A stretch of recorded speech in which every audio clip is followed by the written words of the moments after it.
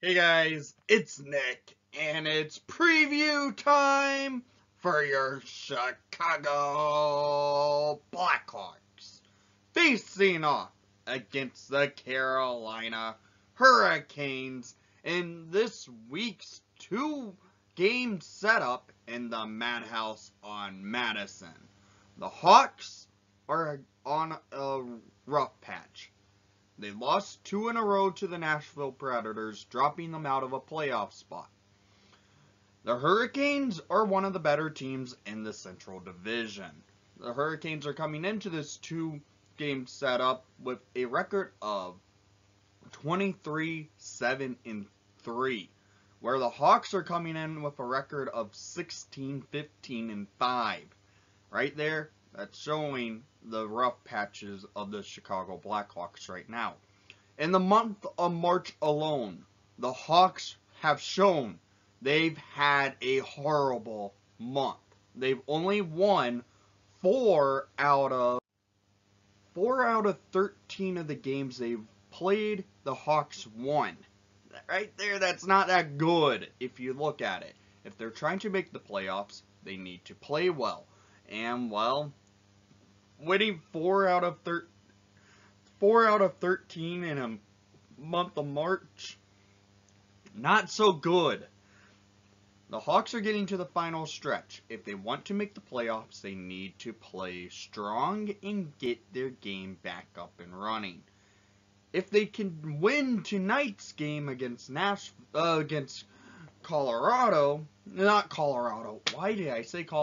Carolina, they could probably gain momentum because the Hurricanes are one of the better teams in the league, a Stanley Cup contender. Take it and build off it if they win tonight. The Hawks need to watch out for players getting into the slot and playing them to the boards. And they need to keep winning at the dot. If they do that, they have a chance. Stay out of the box, because the Hurricanes are good when it comes to moving the puck around, getting the opportunities on net. Kevin Lakin is expected to be in net for the Blackhawks for Game 1 of this series, so I expect him probably also in Game 2 of this series.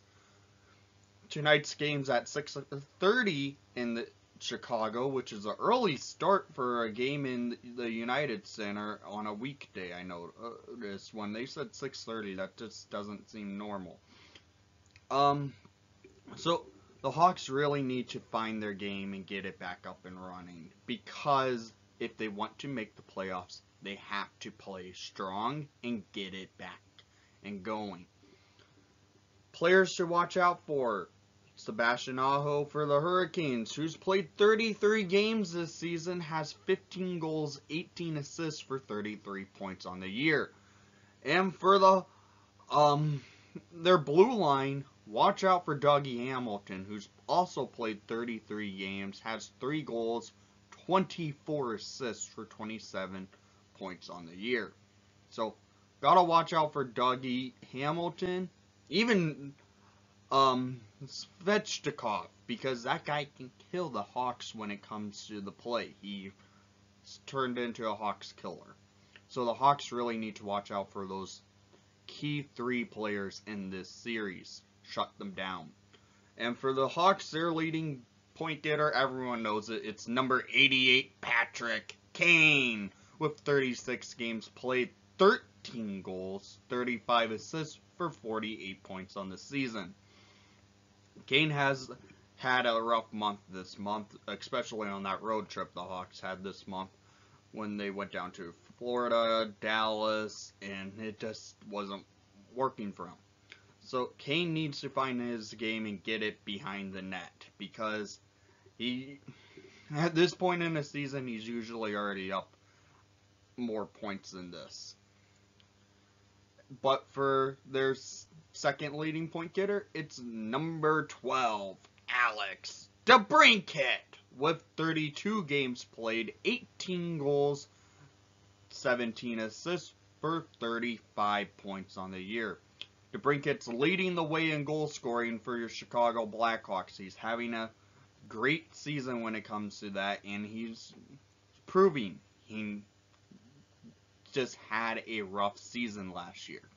The Hawks need to get Kane and DeBrincat, keep growing, keep them on the same line, and play them strong. It looks like Wyatt Kellynuck is going to be replacing Nick Beaudin in tonight's action. So there's going to be some lineup changes because of how bad they lost against Nashville. So the Hawks need to find their game and get it going.